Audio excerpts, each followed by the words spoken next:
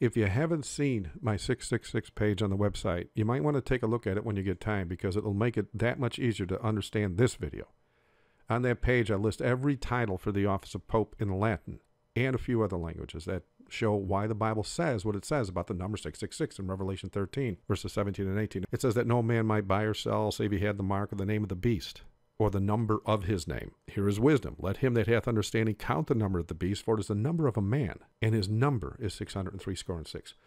And so many think the mark of the beast is 666 because, as also prophesied, Rome has many wolves standing behind pulpits of every denomination now. We're that close to the end. And this is why their ecumenical charge has been so successful the last few decades.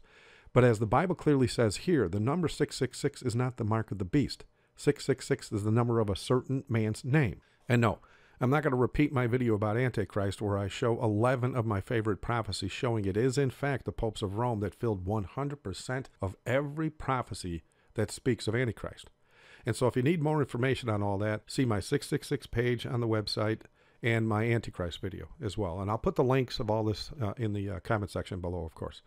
But anyway, assuming for a moment that you did in fact check out that page about the 666, and you did check out my video about the 11 prophecies out of literally hundreds exposing Antichrist, you know for a fact that 666 is the number for the Pope's Latin names. And because Latin is not only their alphabet, it's their numeric system, or Roman numerals as we call it today. And being as such, it makes it childishly easy to spell the Pope's titles in Latin so as to see what each name adds up to in Roman numerals. It's just that easy. But since most people don't read Bibles and they only trust what the wolf behind the church pulpit says, most are unaware that Christian prophecy is that accurate and sometimes that easy to decipher. So that all being said, have you ever noticed that in today's world, it is extremely easy to see this prophecy fulfilled by the elite and every billionaire corporation known to man? Since we are in the very last days when all this goes down, we see yet another prophesied event come to fruition that helps us to understand this prophesied event. What I mean is, Jesus said in John 14:29, and now I have told you before it come to pass that when it comes to pass, you might believe. In other words, some prophecies cannot be understood until they come to fulfillment, and when this happens, it causes many to believe. Now, we know Roman Catholics and all those that wander after the Pope already worship or obey him across the board, thanks to yet another prophesied event regarding the one world church. And we know how all the churches in America also formed an image of that same beast system in Rome that causes all the members of those churches to worship or obey their lying pastors, just as Catholics do their Pope. But today's society, wherein all corporations, as well as government agencies, which include the churches now, as of March 7th, 2006, they all worship the Pope, of which I will prove in a moment here by showing you their logos. And as shocking as that is on its own, we even see some mainstream churches have created logos now that bear a 666 depiction of loyalty inside the logo. And it's always hidden in a very crafty manner so as to keep it hidden, if you will, like a secret society kind of a handshake or whatever. And so prophecies fulfilled regarding them as well. They truly have received the mark of his name, and they display it with pride to all looking on, and especially to their Pope in Rome, who demands they publicly display a sign of loyalty to him. But for those that don't believe me, check out a few of literally thousands of such logos wherein we see a clear statement of loyalty to the man of sin in Rome, wherein his name equals 666. In other words, if you want to be a billionaire and keep your money and keep your business going, you have to at least show a sign of loyalty to the Pope and help him out financially, of course. But the main thing is the logo that they want it to be out there publicly displayed. Check this out.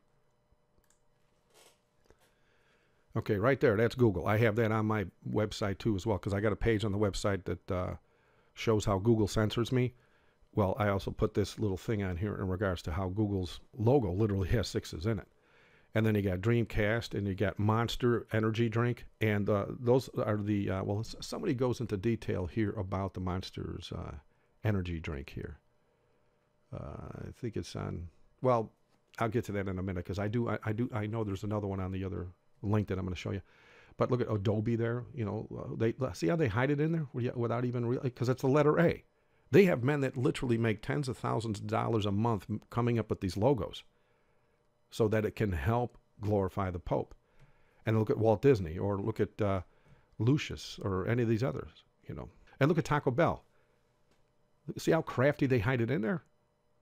It's, oh, there it is. Okay, there's the monster drink one that I wanted to show you. Okay, that's the number 6 in the Hebrew alphabet. And there it is on the monster drink.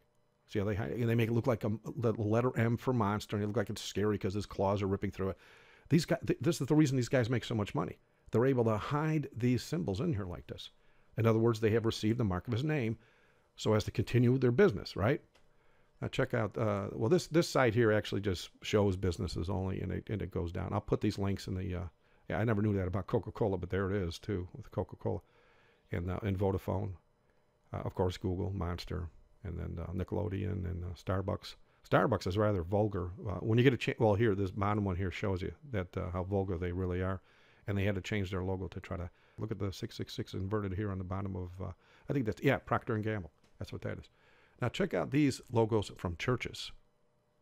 There's Joel Osteen. This guy here actually breaks it down a little better. Okay? And you got the 3 6s right there. You got, okay, there's all, they mix it in here, but this one here, notice this, they go, what happened to this logo? You know, the 3 angels, and they switch it to that. And a lot of people miss this because it's so craftily hidden. Check it out. I actually did a write-up about this on sdaapostasy.org. That's my graphic. All right. Now, I don't go into, well, I do go into detail when you look at the actual page on SDA Apostasy where I show how those 3 waves right there, the wave in hieroglyphics from ancient Egypt actually equals the number 6. And so you see 666 here with a wave wrapping around the world. But most SDAs have no clue that they even go so far as to put an upside-down cross there. That's a bold agreement with Rome, because we all know how the Pope likes to sit with that upside-down cross and declare it's Peter's cross, and he tries. Everybody knows what an upside-down cross means, okay? And so, oh, and then here's one last thing here, just to show you how crazy it's gotten out there. There's the New King James Version. Now, I have this Bible exposed, or I linked out an expose on my Bogus Bibles page on the website, and because there's a lot of changes that were made in the New King James. But look at the logo. That is 3 6s. And it's kind of similar to the one that you saw with Adobe. It's the same symbol. It's an ancient symbol. This is actually a very ancient symbol. It's a pagan symbol that actually does depict the 3 6s. But here it's a little bit better detail right there. You see all 3 6s right there. Thank you for watching. God bless.